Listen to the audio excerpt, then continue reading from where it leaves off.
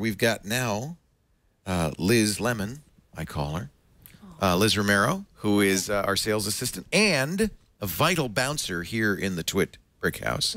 And Liz, you've got something to bounce with. I do. What is this? Okay, so this is the Black Diamond 3 speaker. It is. That's a speaker. That's a speaker. It is fun. Okay. So can I show you what it does? Yeah. Right, so you're going to connect this. You connected it via Bluetooth to your phone. Yes, it's connected by Bluetooth. It has left and right speakers and a subwoofer in the back. Oh, so it's a whole system. It's not just one speaker. All right. And let me show you the magic of this speaker. Okay, she's using the remote control to turn on the speaker and the iPhone to play some music. And ladies and gentlemen, we have a light show. So it has all these different settings. Can you turn it all the way up? Yes, I can, sir. Let's see how loud it goes. That sounds good. Oh, that was it. So it actually has pretty decent sound. Yeah, it's not room-filling sound. It's not great bass, but... No, but this is something that's... Let me put that down. Echo in our chat room says he's annoyed by it already. Would you have this? Would you play with this in your home?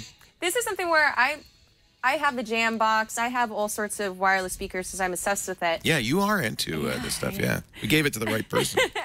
But it's one of those things where it's just not the best quality, and this is something where you have to have a real niche for it, where maybe it's entertaining for your kids. Or let's say you have an office and you want to kind of like set the mood, so you could have like some tranquil music and have just those colors going. So how much for the Black Diamond 3 from Yan Touch?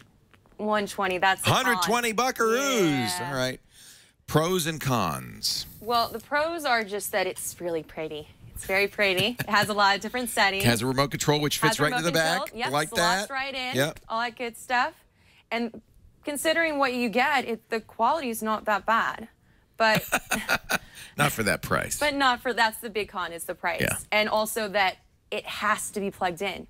It's not portable. It's not portable. Yeah. So for 120 and it has to be plugged in and it has these little certain niches. If you have those niches, I say try it.